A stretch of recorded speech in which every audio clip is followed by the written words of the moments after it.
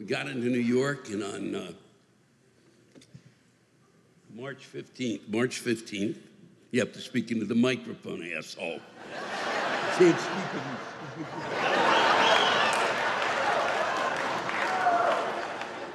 that was really a private moment. And I love you.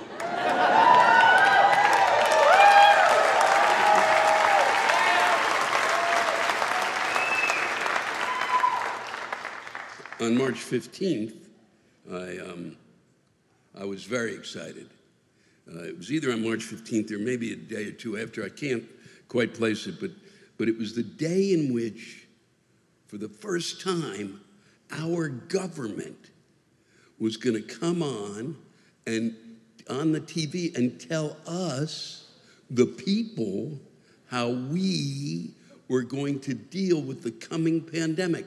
Not only as a group, but individually. I was so excited. I called Kathleen. I said, fuck, we're not in charge anymore. Now we've got real experts who'll be telling us exactly what to do. And I was thrilled. I sat down there, and the first people we saw for the first time ever were Dr. Fauci and Dr. Birx. There they were. There they were. And I know that some of you, for sure, have problems with Dr. Fauci. And yes, one person screaming in the night. The problem sounded like a sexual one there.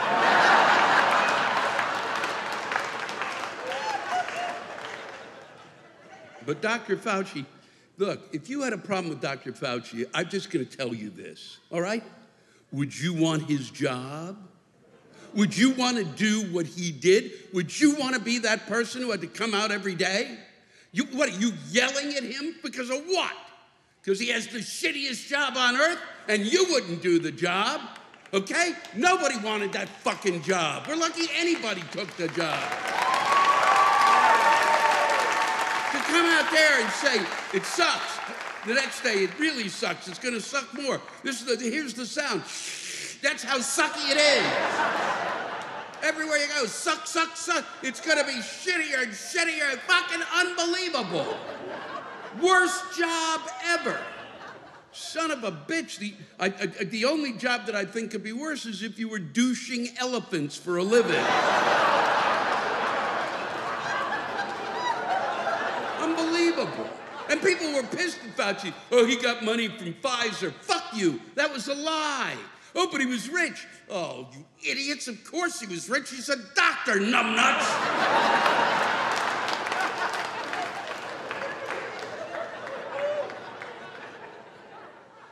I believe that who they should have hired to do the job, I think what would have made it possible for everybody in the country to not be upset was they should have just had a fucking peacock.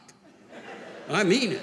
The peacock should have come out with the announcement every day, and the peacock could have or whatever noise a peacock made. And underneath there'd be a fucking translation of the peacock. And then everybody would watch. They'd turn the TV on. I can't wait to see what the peacock has to say. And Fauci and Birx stood there, and they began to speak, and none of us knew what the fuck they were talking about. We'd never heard or seen anything like this in our lives, ever. And God damn it. And about a third of the way through, it was becoming clearer and clearer what they were saying. And it was really quite simple. And what they were saying was, we're fucked!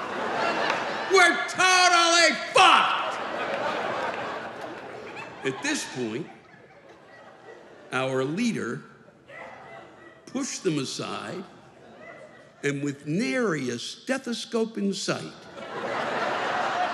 he strode to the mic because he wanted to be sure we remained calm. And he knew that these two weren't going to help. So he decided he was going to tell us how we were going to deal with what was going to be happening. And he could do that because he is the first president ever elected, ever. Thank you. The first president ever elected who just knows stuff. Yeah. Look, I have lived through a lot of presidents, and none of them knew shit. But this president really was fucking on top of the game. This president knew fucking every fucking thing you could know. Not these idiots. God damn it. All of a sudden, finally, and he knew how much wood a woodchuck would. If a woodchuck could chuck wood. He knew how many cords. He knew how many cords of wood. He memorized all of the recipes in the Betty Crocker cookbook. Yes, he did. Yes, he fucking did. Why? Because he could do it.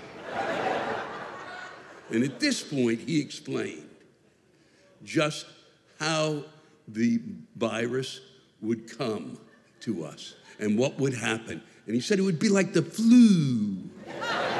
It would just come and then, whoop, it would go. It is what he said, and he got the timeline off. But everybody got the timeline off. Everyone did. They're still not sure about the timeline, okay? He got it off.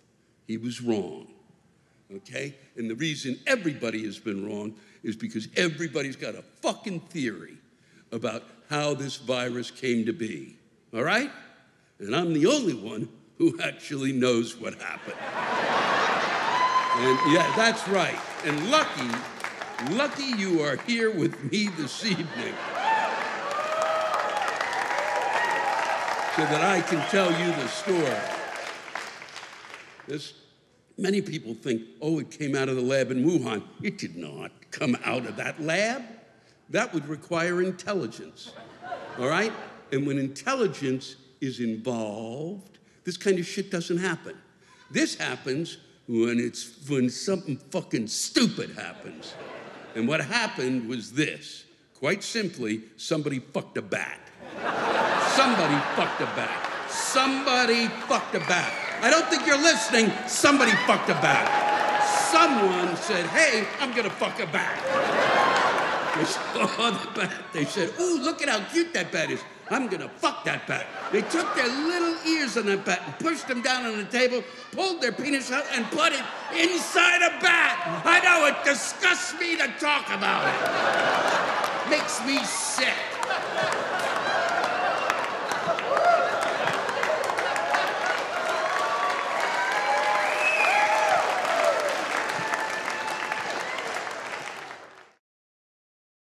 Hey, listen, here's something simple. If you like the video, press like and subscribe to the channel, and you'll be seeing all sorts of content. Content like this. Or there's supposed to be some videos here, and that's what they told me, but I don't see anything. I hope you do.